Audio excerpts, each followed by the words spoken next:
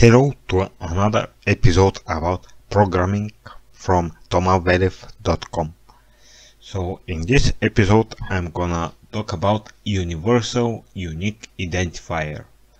It is used it was used initially mostly by Microsoft to generate licenses, but it evolved and it is now a worldwide standard adopted by the Open Software Foundation for generating long identifiers that are string based, that are long, that are 128 bits of length, and they try to minimize the chance of collision by embracing bigger numbers, but that are packaged in shorter string length. So I'm gonna show you how to generate such universally unique identifiers in Java. I'm gonna create a new Java project,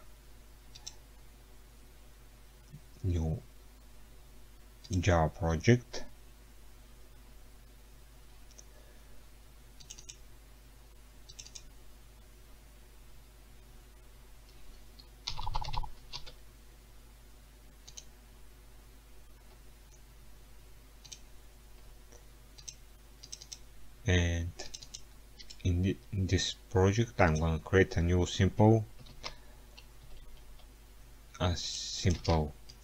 file with package and stuff, and create a main method, and the generation of global identifiers in Java is with the GUID package, or it was GUID package. That is part of a Java programming language, and you could generate directly from a static method random universally unique ID, and from this you could get the last significant bits, and to generate a 64 bits integer from this unique identifier.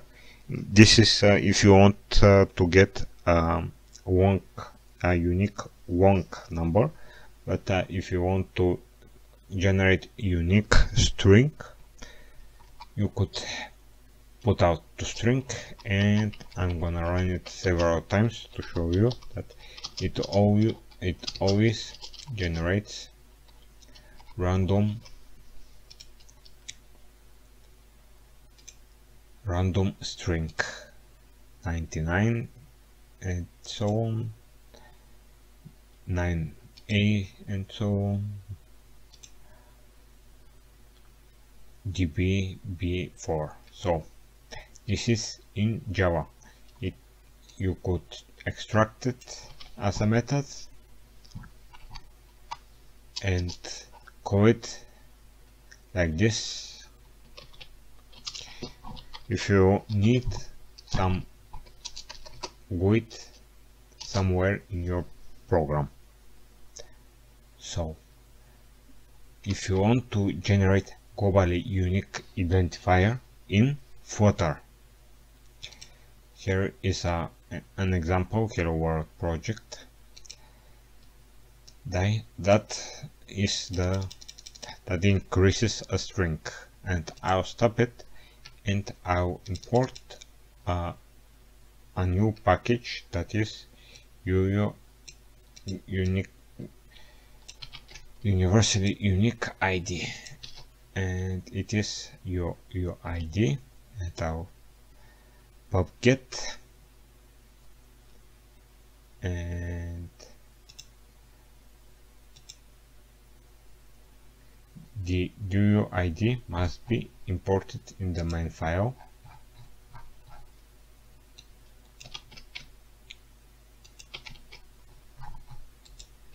Like this. No, like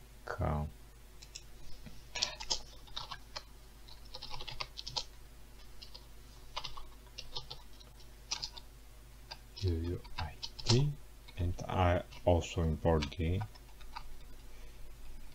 util.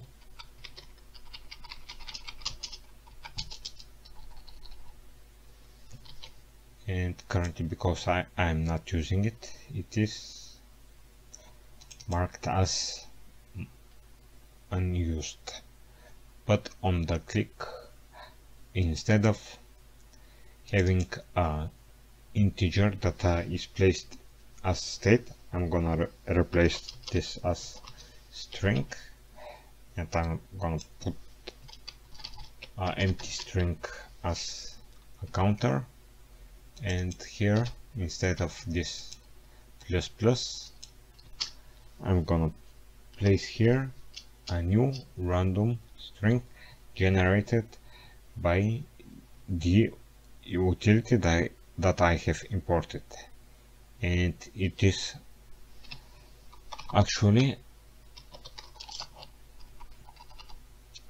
you could create an object that will be used to generate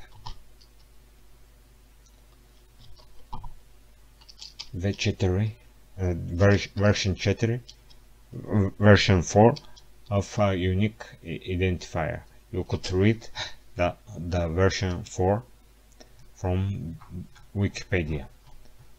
Version 4 is a random version that is randomly generated, and it has some 4 bits that are used to, and there are 2 or 3 bits to indicate the variation, 10, 12 or so.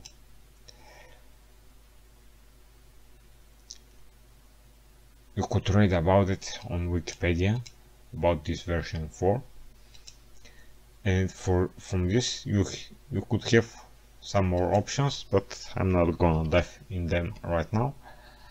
I'm just gonna put out some. Actually, this one returns a string. So let's see if this generates random unique identifiers.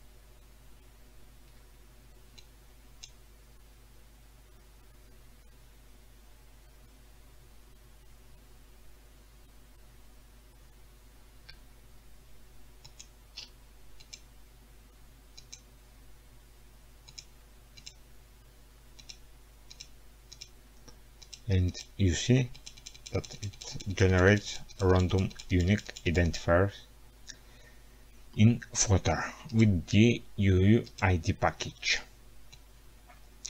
So another I'm gonna show you how in another language, in PHP, you could do the same, but I'm gonna use a method I have copied from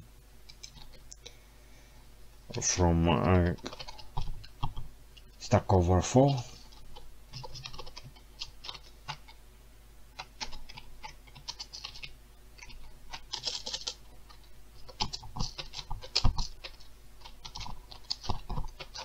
And I'm gonna provide you this method in a blog post that I write about generating globally unique identifiers.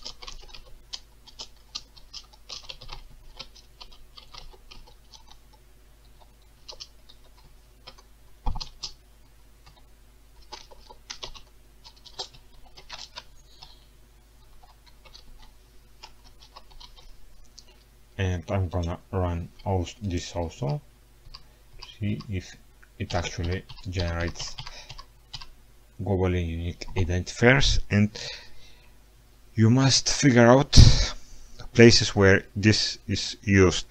I have seen this in many Microsoft systems that are beyond licenses, and I personally have used these types of identifiers in applications where a record is could be created in variations of systems.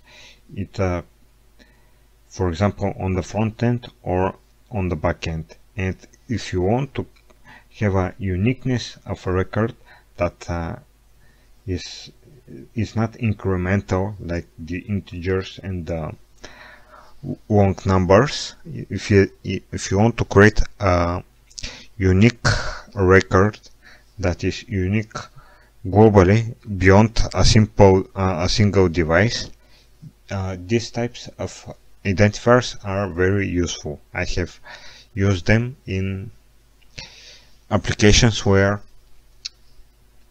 you could create a record on the backend or on the number of front ends like mobile applications and so on.